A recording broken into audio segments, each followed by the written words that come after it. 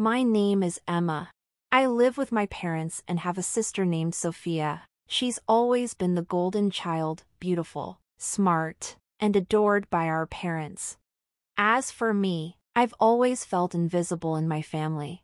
Emma, hiding in your room again? You're such a waste of potential. Don't think we'll be around forever to take care of you, they'd often say.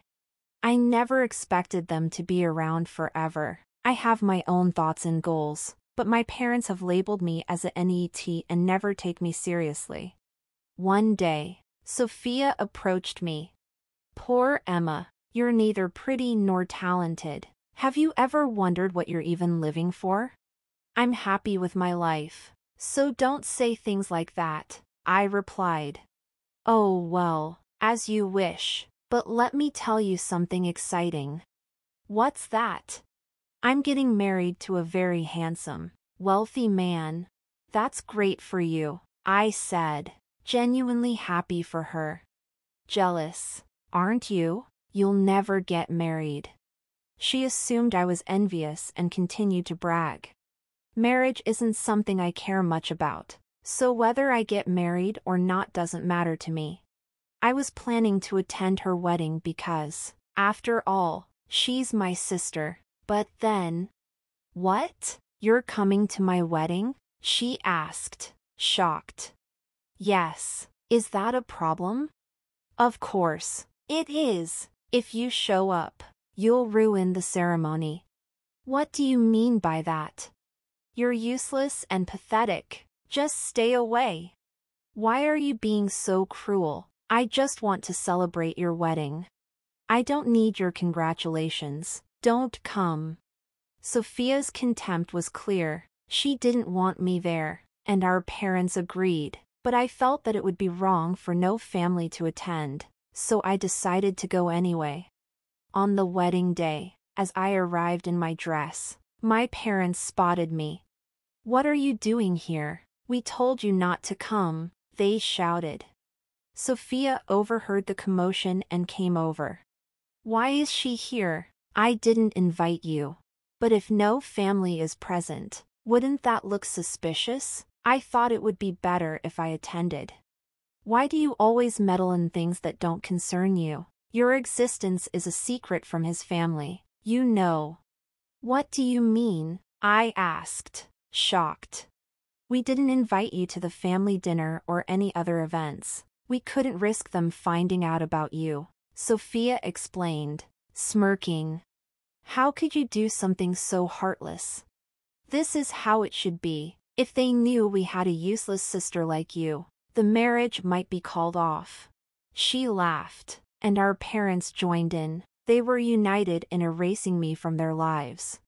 Get out, you useless waste of space, Sophia yelled, fury in her eyes. I realized then that nothing I said would make a difference. I had no place in this family anymore. So, I decided to leave. I'm going home then, goodbye. They all laughed as I walked away, but as I was leaving, someone called out to me. Boss, good work today. Good work. Wait, what are you doing here? I asked, confused. Yes, I'm the one getting married. Didn't you know? What? How do you know Caleb? And why did you call me boss? Oh, so to you, he's just Caleb, but at work, he's the president of the company I run. No way, you're the president, and Sophia is your sister? Yes, she's my sister, but she didn't include me in the family introductions. Why would she do that? Caleb asked, bewildered. She thought I was useless, a NET. Sophia, is this true? Caleb shouted, glaring at my sister. But, she's always in her room, just staring at her computer. I never imagined she was working, Sophia stammered, clearly shaken.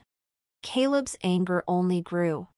Don't be ridiculous. The boss gives us precise instructions from home. She's a highly skilled executive. Sophia finally realized the enormity of what she'd done. I didn't know, Emma. I'm so sorry. It's fine, sister. I understand now what kind of person you are. I'll be going home. I'll call for the limousine. A limousine? Sophia gasped. Boss, are you leaving? Caleb asked, concerned. Yes, it seems I'm not welcome here. Caleb's anger turned on Sophia again. Sophia, how could you speak to your sister like that? But I didn't know. How could I have known?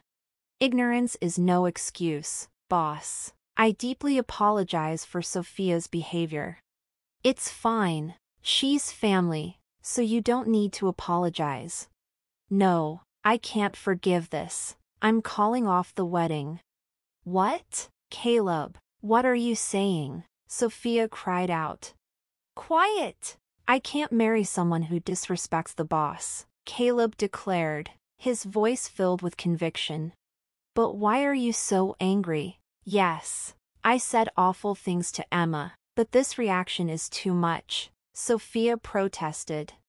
You see, I owe the boss more than you can imagine. My work history was a mess. I kept changing jobs so frequently that it became nearly impossible to get hired anywhere. The only opportunities left were with companies that exploited their workers, offering poor conditions and no respect for rights. Just when I was about to give up and take one of those jobs, I got an unexpected opportunity, an interview at the boss's company. Caleb was reminiscing about that time when he first joined my company. It takes me back. I remember the day I interviewed. The boss didn't care about my messy resume. She wanted to meet me, the person behind the paper. After a long conversation, she saw who I really was and gave me a chance. Working for her company changed my life. It's a place that values fair treatment and respects its employees. Wow, I didn't know that. My sister chimed in, desperately trying to get on Caleb's good side. What a wonderful story. But Caleb wasn't fooled. He saw right through her act and grew even angrier. It's obvious you're trying to charm me, but I have no intention of forgiving the disrespect you showed the boss. Caleb's genuine anger left my sister trembling. Please don't cancel the wedding. Father, mother, say something, she pleaded, looking to our parents for support. But they were too scared to intervene and quickly shifted the blame. We didn't mean to blame Emma as much as Sophia did. They stammered. This is all her doing. What? But if the wedding is cancelled, my sister cried, but Caleb cut her off, explaining what would happen next. If we cancel the wedding, we'll have to pay the full cancellation fee since it's on the same day. What? How much is the cancellation fee? The total cost of the wedding was $30,000, so you'd owe the full amount. $30,000? That's outrageous. We should just go through with the wedding. Sorry, but I can't do that, Caleb replied firmly. I can't forgive what you said to the boss, and if we were to get married, I'm sure your abusive behavior would continue. I can't live with someone like that. Dangerous? Han, please, Sophia begged, her voice trembling. Caleb then turned to me. What do you think, boss? She's saying all the right things now, but it's just an act to get out of this situation. If you get married, she'll likely start treating you poorly too, saying things like, it's lazy not to do housework just because you're working, or being a homemaker is hard, so help with the chores. I see, Caleb said, considering my words, then it's better to call off the marriage. Hey, don't say unnecessary things. I almost had him convinced, my sister snapped, her desperation showing. Did you hear that? She said convinced. That's not how you talk about someone you're going to marry, is it? Exactly. I think it's best to cancel the wedding. Caleb agreed and started to walk away. Wait, don't go. Caleb, Emma, what are you doing? My wedding is ruined, Sophia screamed at me. Don't blame me, it's your own fault. You're just getting what you deserve. My sister's anger flared even more at my words. If you hadn't come to the wedding in the first place, none of this would have happened. It's your fault. Take responsibility and bring Caleb back right now. I understand how you feel, I said calmly, but Caleb seems to have lost his will to marry. If you got married now, it would only bring both of you misery. It's better to end it here. What am I supposed to do now? Did you hear the cancellation fee? He said it's $30,000. That's a lot of money. Yes, it is. Even if you split the fee, you'd still owe $15,000. And if they decide it's your fault, you might be stuck with the whole amount. But that's so unfair. I only said some harsh words. Canceling the wedding over that is too much. That's Caleb's decision, not mine. Father, mother, say something, my sister pleaded, turning to our parents. Suddenly, they were all smiles, trying to appease me. Oh, I never realized Emma had become so successful. As a mother, I'm so proud, my mother gushed. Of course, I always knew Emma was a real go-getter, my father added. From now on, we should rely on Emma for support. Rely on my money? You must be joking, I said, feeling a surge of anger. You've both treated me terribly, and now you expect me to take care of you? Emma, why would you say that? We've always been a family. Why would you suddenly want to live on your own? I stayed with you because I believed in family bonds. I thought that living together might help you understand my work someday. But you never did. Instead, you insulted me, and now you want to rely on my success. How could anyone live with people like that? I understand. I'm sorry. From now on, I'll cherish you. Please continue living with us, okay? I said no, didn't I? I don't want to live with you anymore. Even though I said that, father and mother kept insisting. What if we kick Sophia out of the house? Then you'll live with us, right? What? Wait, father, what are you saying? Shut up. I was a fool to expect anything from you. We'd be better off living with Emma than with you. It was the moment father abandoned my sister. As a family member, I didn't want to witness such a cruel moment. Father, just so you know, I hate people who abandon others so easily the most. What? What are you saying? People like that will eventually flip-flop on me too, so I can't live with them. No way. Hey, you stupid husband, what are you doing? Failing to lure her in? Shut up. While father and mother were arguing, Caleb returned, now dressed in casual clothes. What's going on? You're still fighting? Caleb, I can't believe you really went to change. I told you I would, didn't I? What are you talking about? Are you really going to call off the wedding? I hate this. Why is this happening? Yeah, just so you know, you're the cause, so you'll have to bear the full cancellation fee. I've already talked to our parents about it. What? That's terrible. It's not just my fault, is it? Sis, no matter how you look at it, it's your fault. Hey, you be quiet. How dare you tell the boss to be quiet? I won't tolerate any more insults to the boss. Wait, please wait, boss. Have you called the limo yet? No, I got caught up in talking and forgot to call. Then I'll call it. I need to go home too. With that, Caleb started making the call. Wait a minute, please reconsider. Reconsider? What's going to change? I don't love you anymore, you know.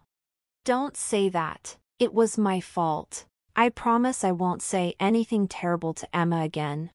We've had this conversation many times. Enough already. Boss, I've called the limo. It'll be here soon. Then let's wait outside. I'll go change too. Wait, Emma, let's talk. There's nothing to talk about. Wait, Emma, father and mother are begging too. Without you, we'll have to rely on Sophia's money. But Sophia will pay the cancellation fee and run out of money. We won't be able to live properly. Father, mother, if you need money, why don't you get a part-time job or something? No way. I don't want to work at this age. It's okay. There are still people working even in their 70s, and father and mother are still in their 60s, right? You're still energetic. That's not the problem. My body is heavy and it's hard to move. And you're telling me to work? Yes. No way. Are we done here? I'm going to change, so don't talk to me anymore. After I get home, I'll pack my bags and stay at a hotel for now. I have no intention of dealing with you ever again. Hey, wait. Wait for me. Please don't go. Don't abandon us. Emma! My sister and parents were screaming, but I quickly changed and left the venue. Afterward, I rode home in the limo Caleb called, packed my bags, and headed to a hotel. I looked up apartments at the hotel, signed a lease right away, and completely cut ties with my family. Sophia ended up having to pay the $30,000 wedding cancellation fee, and my parents were so angry that they disowned her. In the end, my parents ran out of money and both had to work part-time. Sophia, having nowhere else to go after being disowned, began living as a gig worker. I continued to grow my company, increase my income, and lived happily ever after.